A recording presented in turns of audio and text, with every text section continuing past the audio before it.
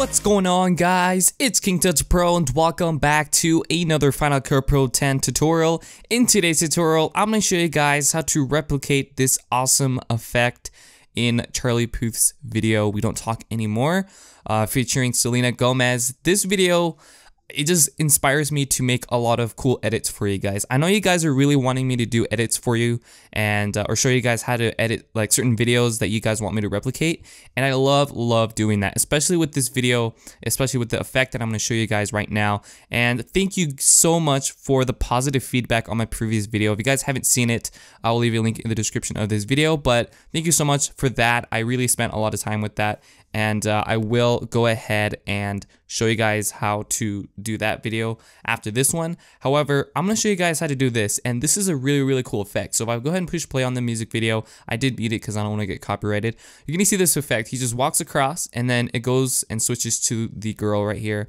And this is a super cool effect that I want to show you guys how to do along with the letterbox and the color grading. But I want to show you guys specifically this effect right here with the mask, and it's actually really simple. You guys can do this in Final Cut Pro 10 without any plugins, everything in Final Cut Pro 10, because that's what you guys want me to show you guys. So I'm gonna go ahead and show you guys what I did in Final Cut. So I used this right here. This is just an exported video, but if I push play, we just have this right here, and she just goes and walks across the screen. Now, I'm sorry it's kind of short. This is royalty-free video, and I just found it, and this is a perfect example of what I'm going to be teaching you guys. So I want to go ahead and head on over to Final Cut Pro 10. I'm going to go ahead and delete everything and start from scratch. So I used the second video here. I just downloaded 3 of them just because, I mean, why not? So we have her just kind of going across the screen here, and I'm going to use this. I'm going to use the first part of this clip, and to do that, you want to go ahead and go onto the range selection tool. I think they moved around all the tools, so I don't even know. It's really confusing. Just click the end of this right here, right there, and drag that to wherever you want the video to stop. So like around here, and drag that onto the timeline. So it's only going to select this part of the video. So you can see if you push R on the keyboard, it's going to bring up the shortcut for the range selection tool, or you press V, it will disable it. A will just do the selection. So here are the tools. Go to the range selection, and then another part where you want to move or select it. So after this, I want the other bit right here to start, and I want it to end right before this, so right there, and I'm gonna drag that on top. Now you want to go ahead and go and position the clips. You want to go ahead and synchronize this, okay? So along with the steps as well, that's very important. So we have the bottom clip here, and she's gonna go ahead and walk towards the right. Everything has to be synchronized correctly. It can't be going the opposite way. That doesn't work. So it's got to be either she's walking to the right or she's walking to the left. This also works with anything. It could be a car. So just keep that in mind. And you want the footage to be still. It can be still, but it can't be shaking like crazy, or else the effect just won't be possible. And the atmosphere has to be the same as well, or kind of similar. So we have this right here. She's just walking across, and I want it to the point where she's halfway in between the screen. So we're going to probably go like right here is where she's going to move, I think. So around here is about the middle, and then she's going to go ahead and move. So now once we have this, you want to go ahead and add a marker. So press M for the mark in, I guess. It's a little marker to know where we have it set, so we don't have to keep arranging the clips. And then what we're gonna go ahead and do is right where she walks in the middle, around here, I'm gonna add a marker to the time head. Make sure that it's on there, and then press M on the keyboard. So now we can just go ahead and position these exactly where they are, just like that, see? So that saves a lot of time. So once we've done that, we wanna go ahead and mask out this, okay? So what we wanna go ahead and do is, you can either select the top one or the bottom video. I'm gonna do the top video just because it's a little easier to work with. And we're gonna go ahead and go onto the effects browser, and we're gonna go onto the masks. Go ahead and click on draw masks and drag that, or draw mask. Click and drag that on top of the clip, and then it's gonna go ahead and say to click to add a control point. We're gonna go ahead and zoom out of this to around 25% so we can have a nice area to work with. We're gonna go ahead and click around the middle, just like that, and hold shift so it doesn't go to an angle. So it's kind of perfectly centered. And you guys can arrange this too, so go ahead and just do that. And click the middle to align it to however you want in case you messed up. And you're pretty much done. So go to fit. So we have this right here, but you can see that one video is a little bit zoomed in. The other video is zoomed out. We can go ahead and fix that very easily. Just select the other clip that is not zoomed in, or you can zoom it out. However, because this is how the video is, we can't zoom out. So it's just gonna make a black bar. We don't want that, so we're gonna do the other clip. All right, we're gonna click the transform tool. So this one right here, go ahead and normally I don't like clicking and dragging this because it makes it all wonky and weird. Sometimes it does, sometimes it doesn't. I guess it's working just when I'm showing you guys. It's really weird. So go ahead and make sure that the umbrella, as you can see there, is aligned as well. So we want to go ahead and move this. What I like to do is use something as a reference. In this case, I'm going to be using the umbrella. So she's walking like that. And in this case, I want to go ahead and make sure that the umbrella is like around here, something like that. So when we push play, she's going to kind of walk around like that, kind of. Let's see. You want to go ahead and make this a little bit more zoomed in a little bit like that. So I'm just clicking and dragging on the bottom clip in the transform option and making sure that it all aligns just correctly, because when she's stepping to the right, her foot can't disappear. Her foot has to be shown.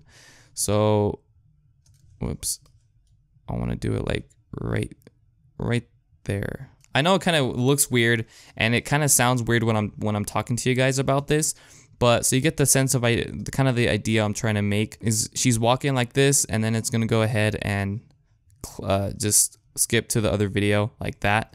So obviously it's not perfect because it looks like she's still kind of walking there. Okay, that's better right there. That's good. Okay, there we go. So now we have this. She's walking with her left foot, and then her right foot will come into the frame just like that. See that? So we're pretty much good with the everything else here. We can just cut off the ends. So use the blade tool, delete the ends, and like that. And then for the letterbox, we can't add a letterbox built in from Final Cut Pro 10, and that is because we have a mask, and if we add it, it's just gonna mask around the video inside, and it's gonna look really weird, so don't add a letterbox. So what I did instead is I went onto Google and I just typed in letterbox PNG. I clicked the first one, I saved it, and then go ahead and select the letterbox and just drag that right on top, and then just kind of shrink it to the ends there. Whoops. Shift Z to fit everything into the timeline, and then now you have the black bars there, and you can see it looks a whole lot better. But it's still kind of boring because everything is still. So what we want to go ahead and do is add a handheld effect, and that makes the video look like it's being filmed with a hand, you know, handheld. So it just moves the video around a little bit. So what we're gonna go ahead and do is go back to the effects browser, go onto the stylize, go down and select handheld. Drag that on both of the clips. So if we go ahead and push play, now it looks like it's being held handheld, obviously. So the video is pretty much moving around, and that's what we want. So it's not a little bit boring. It just makes the video look a little bit interesting.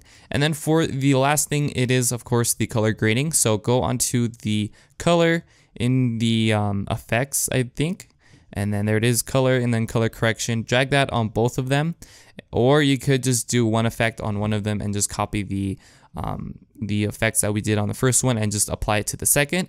So that's what I like to do. So I'm gonna go into color correction, click on this little arrow, and you guys can change the color and the mood of everything. The video is kind of like a greenish vintage, and if you go with a triangle, it gives you that.